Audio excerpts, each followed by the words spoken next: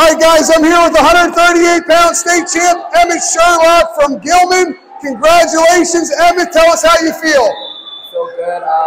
Had a great opportunity to score some points in the finals. I think I had 10 or 12 points. And anytime I get an opportunity to compete, especially at a venue like this, with all these fans here, it's a great opportunity to compete.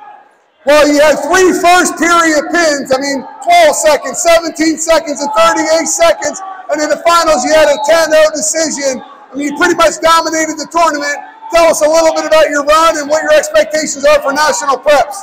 My goal coming out here is to be as dominant as I can. I know Joel Brown would have been a nice match at 138, but he dropped him at 144. But yeah, for next week in national preps, same thing, be as dominant as I can and try to top the podium.